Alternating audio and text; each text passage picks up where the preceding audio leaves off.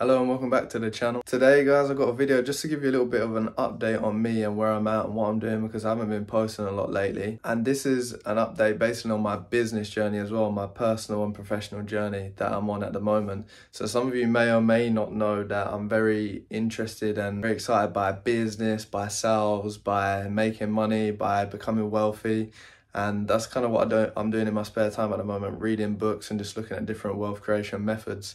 So I've tried dropshipping and it was something that I did record, but the footage got lost on an old camera. So I had a whole series of videos of me going through this dropshipping journey, creating a website, finding product, blah, blah, blah. That got scrapped, unfortunately, but I'm back now with another business update. And the reason for the update is because I just went and looked at my first property for investment purposes. Today's Friday. On Tuesday, we went to a property networking event, Property Nexus networking event in London. I made a few connections, chatted to a few guys who are already in the industry and a lot more knowledgeable. So I just went there and I just got myself involved, just introduced myself. I use my current companies as a bit of a foundation, which are electric metering and electric vehicle charging. And then just got involved with hashing out details about property. Yeah, sorry guys, quick outfit change and a couple of things I forgot to mention. So you might be asking, how did I feel going to view my first property for property investment purposes? And I didn't really feel nervous, but afterwards I felt like there was a few questions that I missed that I needed to ask the estate agent. Also, the estate agent, not gonna shit on him or anything, but I didn't feel like he was really very helpful. Maybe he didn't really understand my position. I'm not sure. Maybe it's probably my fault because I'm new to the game. It's literally my first property that I just went and viewed today on Friday the 19th of January 2024. So last year, before I started dropshipping, I was looking into property because I was really interested by it, and I feel like property is one of the best vehicles that can take you to where you need to be. So yeah, I was looking into property last year sometime, even before dropshipping, maybe last year March maybe, I was looking into property. And then I got into dropshipping, I stuck at that for a bit, I ended up closing the business, and then I started looking into property again. I've gone to free property education and learning events, and those events, if you wanted to know, was the Samuelleeds crash courses. I haven't gone on any of the advanced training yet, but maybe it's on the cards, I'm not too sure. I've got another property networking event at the end of the month. I've got another Samuelleeds training event next weekend, and then I've got a training course with Progressive at the end of the month as well, end of February, sorry. So yeah, I'm basically just gaining the knowledge that I need, trying to put my skills and everything I learned to real life situations as well. And I'm going to view property. I'm trying to put everything that I've learned to the test and see if it works, or what works, what doesn't work, what needs to be tweaked.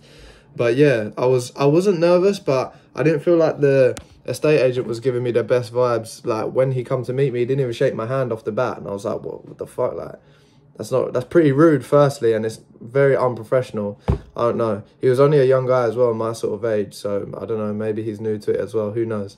But yeah, I don't really want to shit on him too much. He's the first ever estate agent that showed me around my first ever property. And the reason I'm saying that is because I know I'm going to stick at this. I'm going to see thousands more properties. I'm going to sell deals. I'm going to buy houses and let them out to individuals. I'm going to buy houses and let them out to short stay guests on a service accommodation basis. I'm going to buy properties and I'm going to let them out to multiple guests on a HMO basis.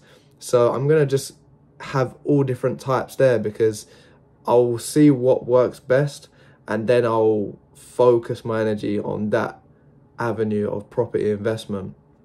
And whether that's BRI, also buy, refurbish, refinance, or even a flip, so buy, refurbish and sell, who knows, there's so many different ways and so many different things you can do. So I'm just gonna keep gaining knowledge, keep studying, and keep actually taking action is one of the main things, because you can study, learn, but if you don't take action, it's not worth a wank, my friends. And that's putting it straight. So yeah. But yeah, so the update today is basically went to view my first property.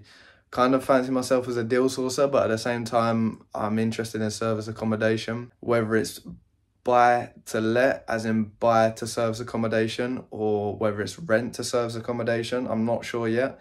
But for that reason, because I'm not sure, I'm just kind of looking at certain properties and looking at opportunities. The thing is, I've I've found with property is each house has a different opportunity. So the house that I went to see today, I wasn't thinking about a service accommodation model because it's not really like a tourist area. There's nothing really going on. But what it is it's 5 minutes walk from the train station, which takes you to London. So maybe that's just a simple buy to let opportunity. I don't want to go into too much detail because it's probably going to bore you guys, those of you who are not massively interested in property. Although I imagine the people that have clicked on this video and this video title will be interested. However, I won't go into too much information. I'll just say that I do believe there's room for some small refurbishments as well, like a new kitchen and then just TLC, like maybe new wallpaper, it needs to be furnished firstly.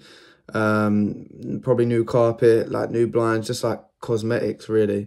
But it's a bungalow, 2-bedroom bungalow. It's already got a loft conversion. There's quite good space in the garden and it's got an outbuilding that's used as like a workshop, I believe. And it's also got a garage that could probably do with a little bit of work that could also be converted into an annex. So I do believe there's opportunity to do a little bit of work with it. I don't know how much you'll push the value up though, and I'm not sure if it'll be worth it in the end. If it will push it up enough, let's say.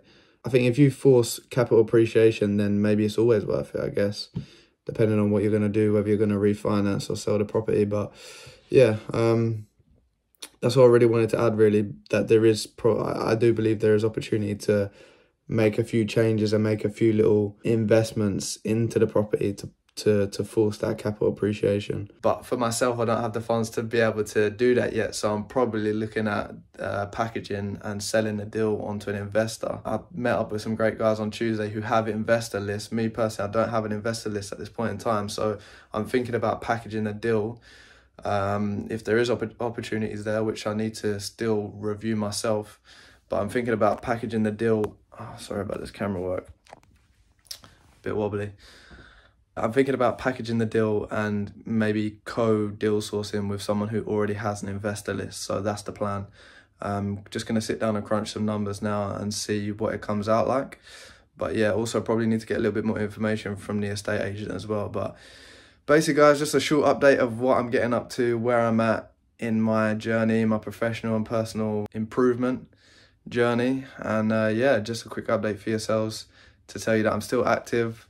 I've got videos lined up that just need to be edited and put together on the channel, but at the moment I'm pretty up to my neck with, you know, trying to escape the matrix, so gotta keep at it. But yeah, just a quick drop-in message for you guys. I'm just gonna keep doing what I'm doing. As we said, today's Friday the 19th. I'm gonna check in with you guys when I feel like it. Sorry to say. I'm gonna check in next when I feel like it's necessary, and we'll see where we're at. But I'm making these promises now, I'm putting them out on the internet, and they're promises to myself more than anything else, but I'm just taking you guys on a journey with me. I'm hoping to look back at this in the future and look back and laugh at where I was and where I am now. So to my future self, congratulations. Keep at it, keep persistent, stay disciplined, just keep doing what you're doing. You know what to do. Like, subscribe, comment any questions or anything that you want to tell me. Over and out.